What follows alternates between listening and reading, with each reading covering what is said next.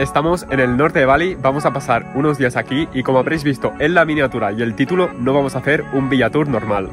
En Indonesia nos hemos alojado en hoteles, en villas, casas de bambú, cabañas en la playa, pero el alojamiento de hoy es único y os animamos a que os quedéis hasta el final del vídeo para que veáis este lugar tan especial. Tengo una mosca en la cara. Es que tenía una mosca en la cara durante toda la explicación.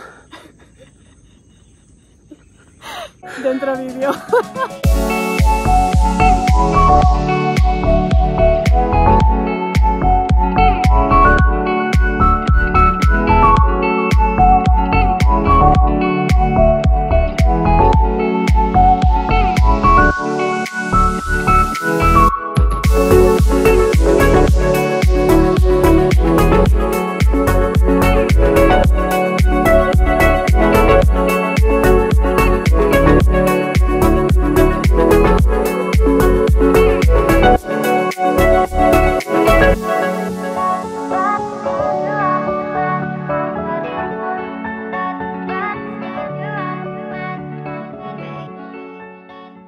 Empezamos ya este hotel tour, aunque en este caso es más bien burbuja tour.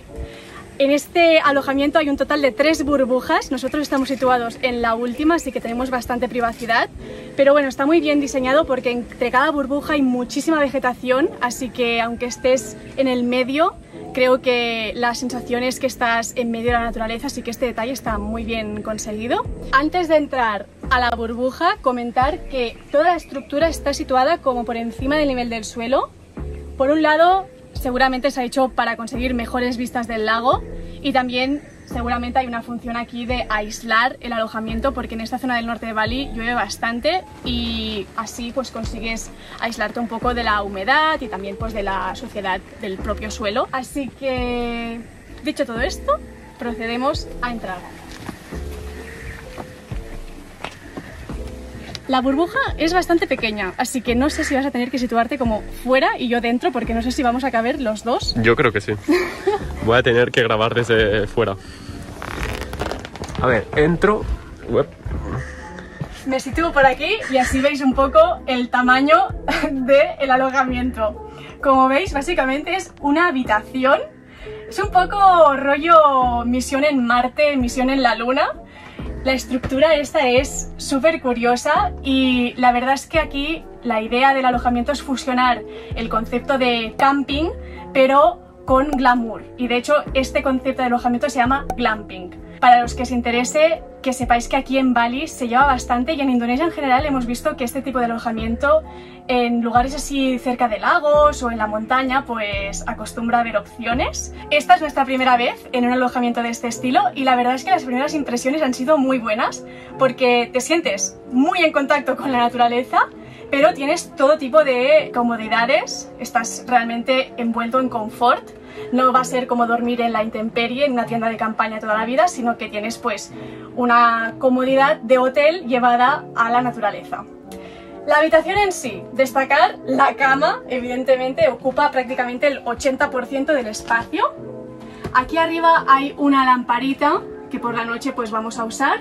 Y el espacio es tan reducido que solo hay una mesilla de noche, en este lado no hay ninguna, pero algo muy positivo y que sin duda nos ha sorprendido es que a falta de un enchufe hay 5.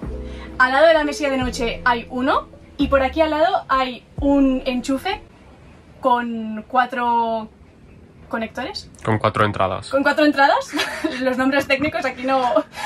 4 enchufes, o sea, 4 entradas de enchufes, así que puedes estar cargando hasta 5 dispositivos a la vez. Esto la verdad es que nos ha sorprendido. Aquí en medio del campo nos ha sorprendido bastante. Bastante bien. ¿Y qué más? Otra zona dentro de la burbuja sería pues esta pequeña estación de café. Tienen un hervidor de agua, un par de tazas y agua mineral. Esto está bastante bien por si a media tarde quieres hacer un cafelito y contemplar las vistas del lago. Que por cierto, no os lo hemos enseñado, pero mirad qué súper vistas hay en la habitación con esta súper ventana.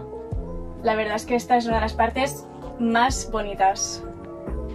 Y por último, simplemente comentar que aquí hay un calefactor y también es aire acondicionado.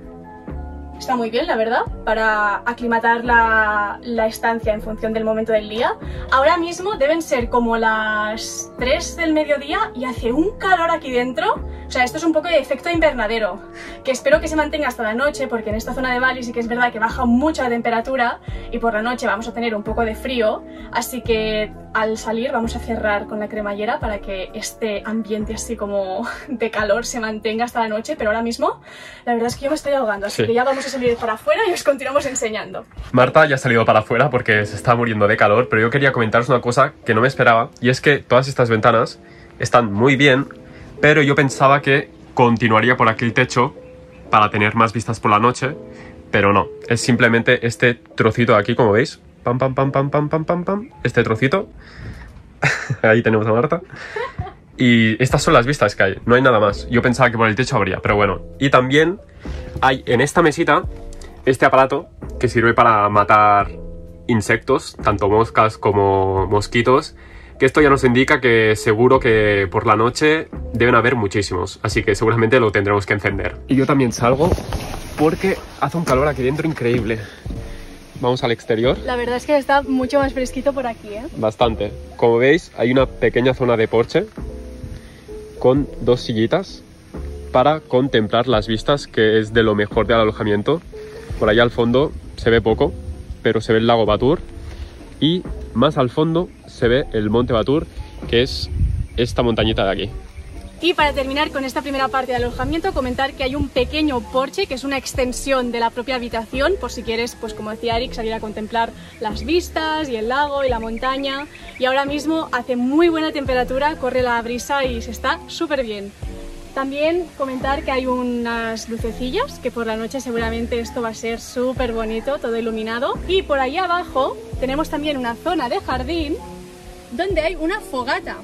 No estamos seguros si se puede utilizar. Preguntaremos más tarde a recepción a ver si podemos hacer aquí un bonfire y hacer un poco de fogata y campamento. Pero la verdad es que es un detalle que está muy bien. Así que esta es la primera parte, la habitación, pero nos falta algo, y es que evidentemente si esto es un glamping no podía faltar una buena zona de baño, porque evidentemente aquí no vas al campo a hacer tus necesidades, sino que el baño también es un espacio muy cuidado, con todo lujo de detalles, y vamos hacia allí y Eric os hace el baño tour. Estás muy guapa, ¿eh?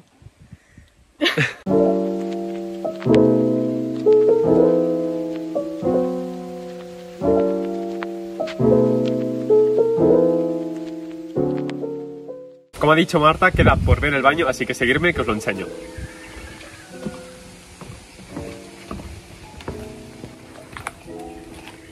Para acceder al baño, como veis, hay esta puertecita que nosotros creemos que es para que no entre el perro del alojamiento, que está por aquí siempre y es muy mono. Así que abrimos la puertecilla. ¿Entras? Sí. A ver, el baño es bastante pequeño, igual que la puerta. Igual que la tienda, el baño es bastante pequeñito, pero tiene lo necesario. Si entramos por aquí, tiene, como no, la escalera de bambú típica que está en todos los alojamientos que hemos ido. Un poquito más cerca está la pica, muy simple, la pica, un espejo y poco más. El WC y por aquí la ducha, que es bastante grande por todo lo que es el baño.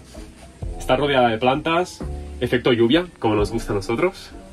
Así que pequeñito pero bastante bien. Y por cierto, que se me olvidaba, el alojamiento te incluye tanto champú como gel de ducha, algo que está muy bien porque así no tienes que ir pensando en traerlo tú. Lo único que faltaría es acondicionador para los que tenemos el pelo largo, pero bueno, champú y gel para una noche sobreviviremos. Llegamos al final de este vídeo y a la parte que más os interesa a muchos, que os conocemos, y es el precio. ¿Cuánto nos ha costado una noche en esta experiencia, en el Hotel Burbuja? Os dejamos 5 segundos para que nos dejéis en comentarios cuánto creéis que nos hemos gastado para pasar una noche en este hotel tan peculiar.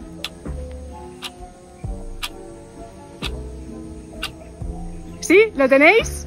Vale, pues el precio por noche para estar en este Hotel Burbuja ha sido nada más y nada menos que de 28 euros. Nos pareció un precio muy razonable, muy asequible, y la verdad es que estando ahora aquí y pudiendo ver cómo es el lugar, la verdad es que nos parece una relación calidad-precio muy buena. Sale a 14 euros por persona más o menos, y la verdad es que vamos a ver cómo pasamos la noche, a ver si la cama es cómoda, si podemos ver las estrellas y cómo es también la experiencia más nocturna, pero así a priori la verdad es que nos parece un alojamiento... Relación calidad-precio bastante bueno. Sí, así que si te interesa alojarte en un lugar un poco diferente y menos convencional, pues que sepas que aquí en Bali tienes este tipo de alojamientos. Y por lo que sabemos, al menos en España, este tipo de hoteles burbuja son bastante caros, así que aquí en Bali lo puedes tener por un precio bastante asequible y muy atractivo, la verdad. Nosotros nos despedimos ya con nuestra burbuja de fondo. Muchas gracias por vernos una vez más y suscribiros por aquí abajo, que es gratis, que sabemos que muchos no estáis suscritos, y nos vemos próximamente con un nuevo vlog. Becky y Evan se despiden aquí. ¡Chao!